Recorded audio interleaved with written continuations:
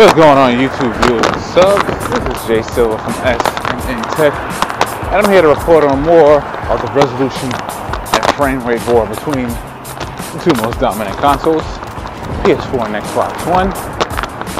Kojima, the head producer of Metal Gear Solid series, is reporting that this game will run 1080p 60 frames on the PlayStation 4 and 720p 60 frames on the Xbox One.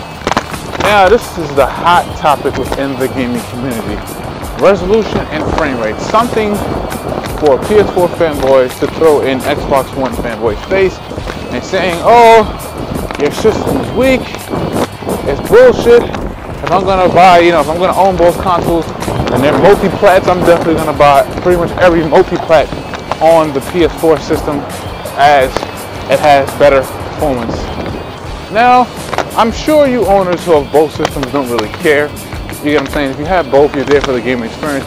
I'm almost certain that a game like Metal Gear Solid 5, if you're going to purchase it, is a game that you're probably going to purchase for the PS4. Now, of course, you have both systems for the exclusives. There will be exclusives on the Xbox One.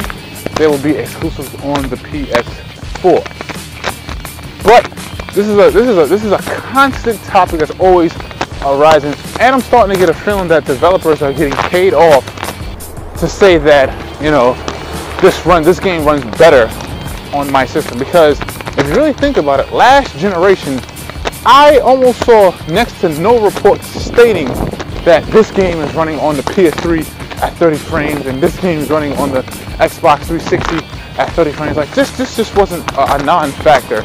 But this generation, it seems to constantly pop up. Do you feel like there's some kind of conspiracy behind these constant frame rate and resolution reports? Let me know in the comment section below. This is Jay Silva from SSBB Tech. I'm out, y'all. Later.